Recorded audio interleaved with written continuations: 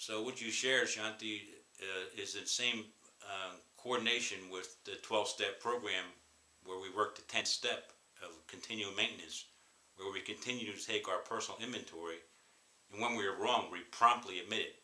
And that's what you were talking about when you were sharing about repentance. Yes. Yes.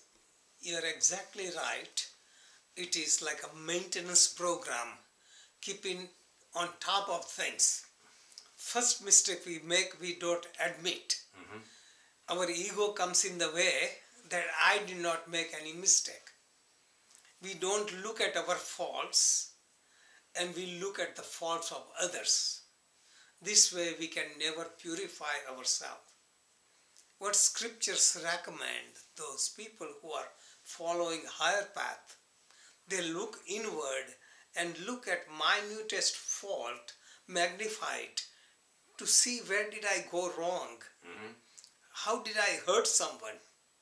Not what happened outside. How was I responsible? Maybe I did think about it. I dwelt on upon it so that it came into my speech and action. This is called minute introspection, so we can correct ourselves from the root cause. The root cause is the mind. Okay. Also, we can see others' fault and see that they were not really at fault. Circumstances made them do something that was not right.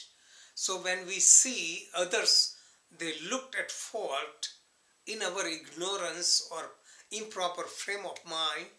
When we do introspection, we recognize a situation where other person did not mean it. And that's why we are able to forgive that person. We sometimes don't look around and react. For example, somebody bumps into you and we get angry. Are you blind or something? And we are mad at that person. But when you really find that person is blind, yes, sir, I am blind. Oh, I'm so sorry. So we don't recognize. So when we look from this perspective, all human beings have some weaknesses. So when we have a broader heart, expansion of consciousness, we can absorb all kind of things happening in our life and other people doing that to us, we can forgive them easily.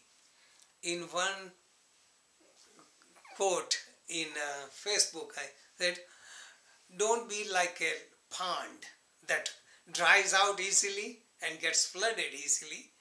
Become like an ocean. Expand your consciousness vast like open ocean and deepen your spiritual awareness like the depth of ocean, so you can absorb all the shocks of life. Ocean absorbs all the flooding easily, and drought time, ocean doesn't dry out. So we have to take inventory constantly because we cannot postpone. Because anything you postpone goes deeper in the mind and gets deeper and deeper and is harder to get out.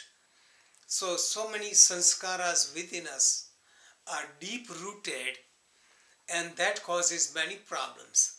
So for healing purpose, one of the affirmation I recommend is, I remove any anger in my deep mind for anyone who offended me in any capacity, who hurt me in any capacity.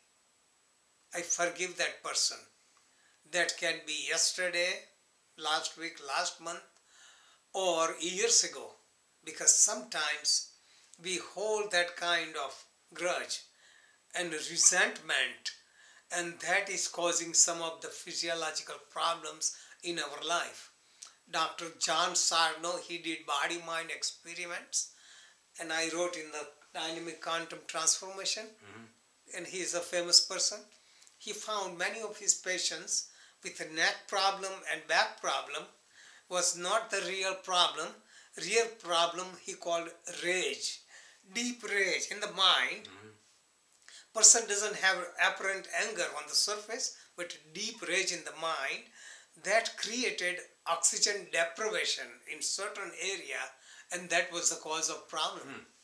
So that shows that many of our problems we can alleviate by forgiveness, letting go of deep-rooted tension, deep-rooted anger, deep-rooted attachment. Everything is in the mind. If we purify our mind, make it crystal clear, problems also will dissolve naturally.